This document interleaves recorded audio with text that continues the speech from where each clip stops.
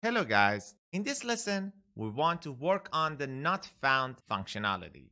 So if you search for something that is not available on the website, for example, a random text like QQQ, you shouldn't see an empty screen, you should see this message. We need to add it in all 3 pages that we have, so watch this video to the end if you like to know how. Okay, here is the roadmap for this lesson. Let us start by creating the not found component. From the view menu, select terminal, then write ngGC to generate the component inside components folder, partials folder, with the name of not-found. Okay, our component is generated. First of all, for seeing a result, I want to add it to the cart page. Close the terminal, from the Explorer, site components, pages, cart page, select cart page component HTML file. Then after the app title, put app-not found. Let's see it inside the browser. As you can see, after the title, we have not found works. Now we can go to its TypeScript file to add all the inputs that it needs. From the Explorer, from the partials folder, not found, select not found component TS file. We need 4 inputs here. The first one is visible and it is false by default. This input could be ignored because by default we have ngIf inside the HTML file to set the visibility dynamically, but I like the visible input more because it makes more sense. Okay, the second input is not found message. The message of not found component and its default is nothing found.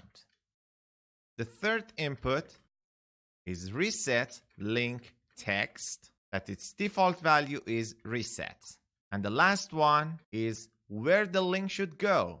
So reset link route, that is equal to / that represents the home page inside the route. Okay, our TS file is ready. Let's go into the HTML file. From here, click on not found component HTML file, then clear everything. We need to add a div and add an ngIf here with the value of visible. Inside it, we want to show not found message as a text, and we need an A tag with a router link that goes to the reset link route with the text of reset link text.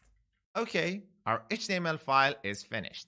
Let's see what we have inside the browser. As you can see, the not found component is invisible because the visible input is false by default. So it's time to fill the not found components inputs inside the cart page. Go to the cart page components HTML file. Then after the app not found, press enter and let us start with the visible input. It should be visible when the cart is null or undefined or the length of the cart is not bigger than 0.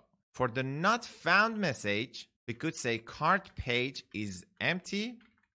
And for the reset link text, we could say go to home page. And we don't need to put the reset link route here because we want it go to the home page and it goes to the home page by default. Let's see the results inside the browser. Now if we remove all items from the cart, we could see that we have cart page is empty and go to home page here. And if we click on go to home page, we will be redirected to the home page. Now it's time to work on its CSS and make it beautiful. From the Explorer, select not found component CSS file, then start with the div tag, that is the parent. Set its display to flex and its align items to center, justify content center, and flex direction to column. Its font size should be 1.5 rem, and its font weight should be 100, and height should be 15 rem. For the A tag inside it, the font size could be 1.1 rem, and background color could be hashtag E72929. Its text color should be white, and its border radius should be 10 rem. Padding 0.7 rem from top and bottom, and 1 rem from left and right. Its margin could be 1 rem, and its opacity could be 0.8. And for its hover effect, opacity could be 1. The cursor could be pointer. Let's see it inside the browser. As you can see, we have a beautiful not found message with a link that goes wherever we want when the page is empty. But I think you noticed the problem why we are seeing this part. We need to go to the cart page and put an opposite condition for showing this part. So when the items are available, this part should be shown. Otherwise, they shouldn't be shown. So let's go to the cart page component HTML file. Then after the div, put an ngF equal to when the cart is available and when the cart.items.length is bigger than 0. Now we can see the result. Very nice. So if we click here and come back to the cart page, we could see that we have this message. If we add something to the cart, the message will go away. Other than cart page, we need to add the not found component in 2 other places.